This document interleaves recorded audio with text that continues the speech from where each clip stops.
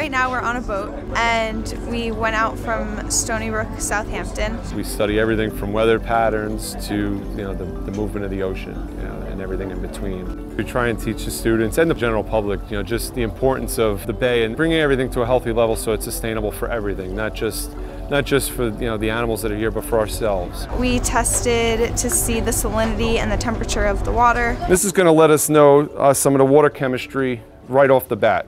Just lower that just below the surface of the water. Now, are we seeing much difference in any of the values? Really nothing. We pulled up mud from the bottom of the bay. Awesome, thank you. All right. Oh, he did a great job.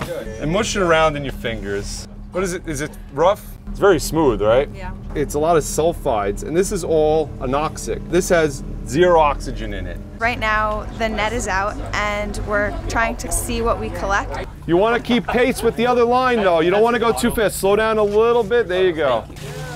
Tote! We're gonna need the tote. Oh, that's the tote forward. We saw some flounders.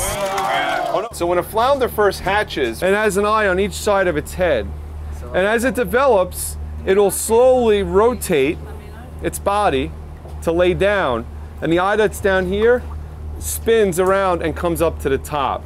So it's really a fish that's laying on its side with 2 eyes on the same side. We saw spider crabs, hermit crabs, sea robins. Their head is also full of spines. That's why I grabbed them quickly so you guys didn't get spined. But they're completely harmless. You want to hold them? Some of the other things that we study is ocean acidification. That's a big effect where burning of fossil fuels comes back to the ocean, bringing the pH down. It's a global problem. It's not just here in Shinnecock.